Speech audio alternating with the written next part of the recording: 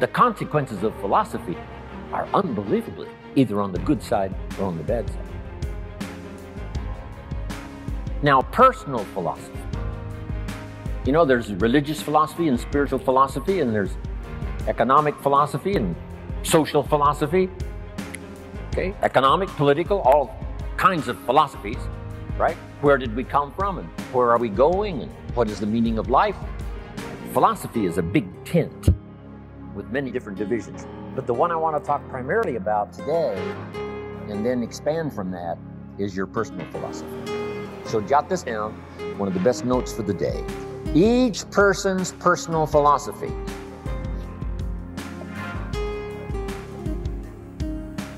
is the greatest determining factor in how your life works out.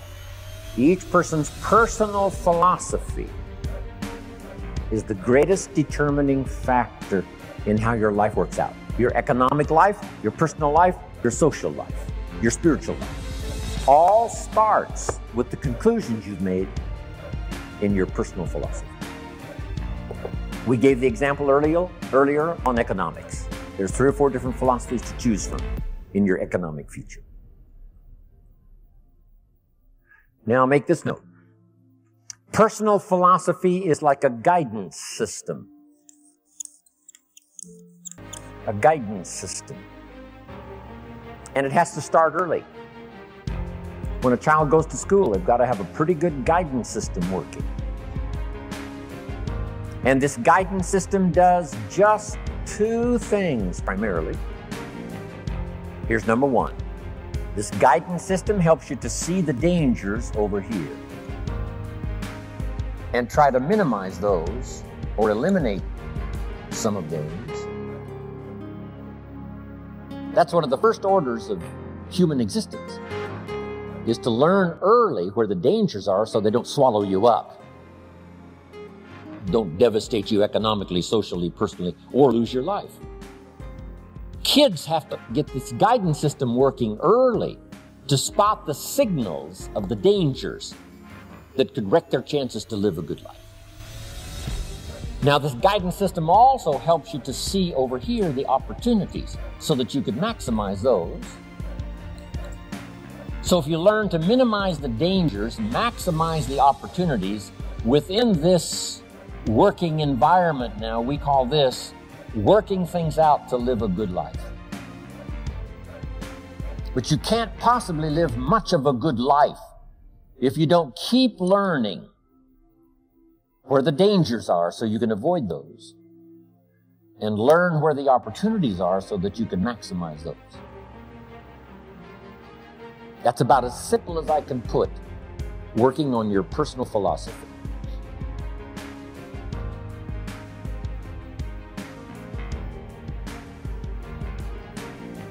Now, why is it this way?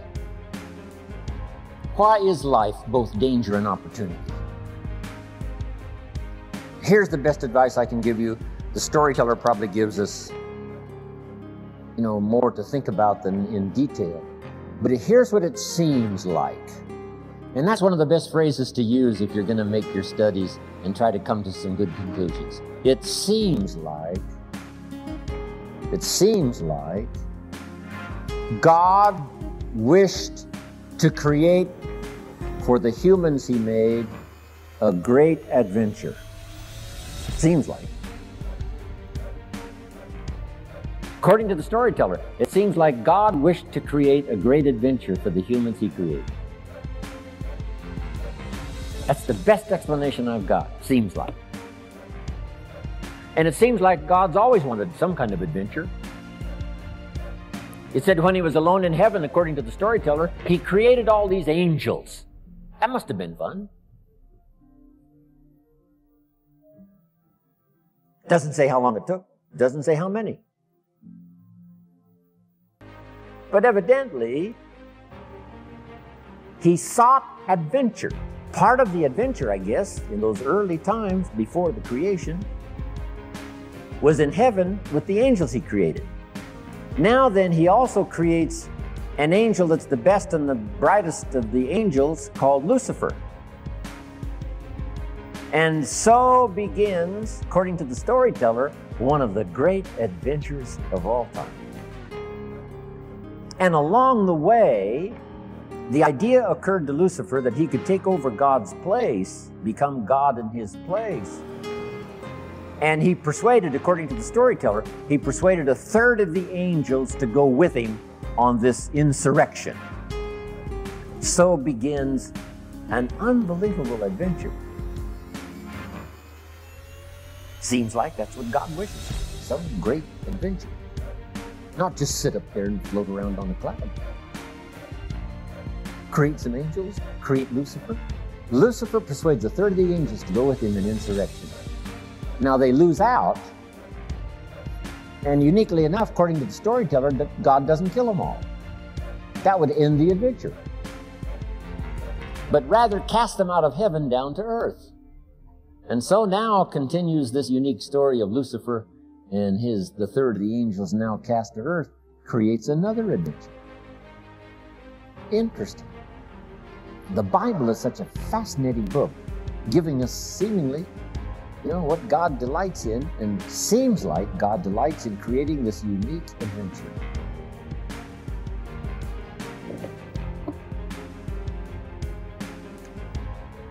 One of the ancient stories says God and Satan were talking things over one day.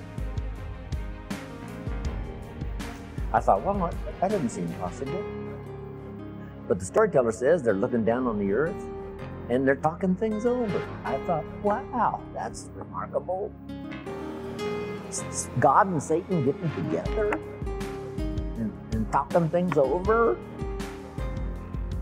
Now, the storyteller doesn't give us many details, so we've got to use our imagination. And on this particular occasion, God got to bragging on one of his favorite creation, his favorite persons, called Job. He said, Job and I have got this great friendship going. Job and I, we walk together. Job and I plan the future together. Job, Job, Job. Finally, Satan had it up to here with Job, Job, Job. And he said, yeah, God, Job, you've got a wall built around him. I can't get to him. God said, well, what would you expect? He's my favorite person. Of course, I got a wall built around him. Now, they're having this conversation. It's fascinating. Storyteller says, Satan gets this bright idea. Said, hey, God, let's try this. God said what? If you'll take the wall of protection down from around your favorite friend, Job, he said, I promise you within a short period of time, your favorite friend will curse you to your face. God said, no, he'd never do it, not in 100 years, no matter what. Satan said, well, how are we going to know? Would you like to make a wager? It doesn't give us the details of the wager.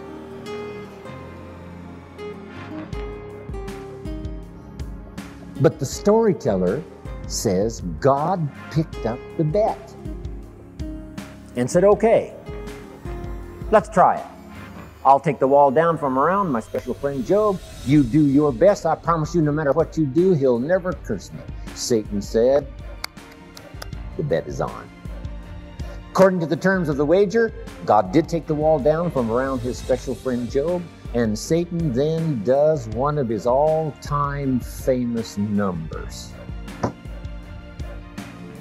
According to the storyteller, first, Satan took his wealth, stripped him of his wealth. Satan said, that'll do it. Where's your friend God? He didn't curse God. Satan said, well, number two, took his health. Below number two, surely now he'll curse his friend God. No. Below number three, and the worst, took his family. His health, his wealth, and his family.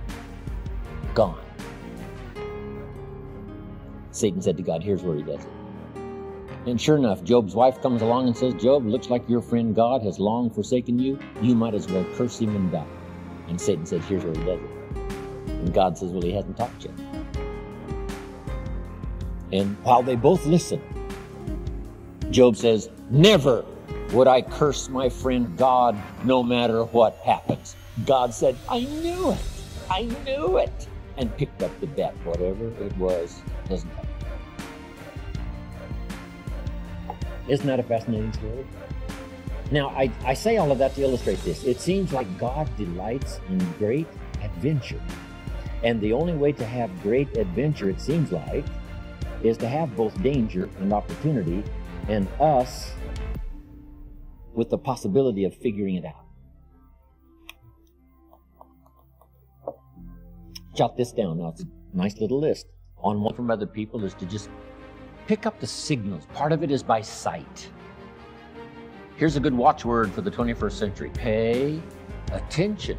No use falling into the same trap somebody else fell into. No use living a mediocre life like somebody else has chosen. Take a look and say, is that what you really would like? Say, no. Here's somebody that never read the books, never made the changes. There was a class and they didn't take it, a skill and they never learned it, a discipline and they never tried it. And they blame the government and blame taxes and blame society and they blame circumstances and all the rest. They don't know. And the key is watch carefully. Don't you fall into that same trap.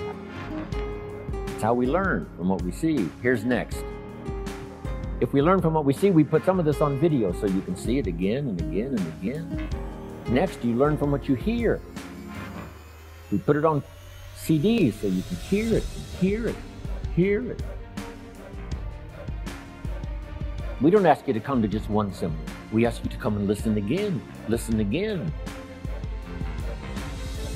Here's what the early Christians were taught. Don't neglect the assembly. When we call an assembly, do your best to be there, because you never know which of these assemblies is going to change your life forever. You'll never be the same again. And you can't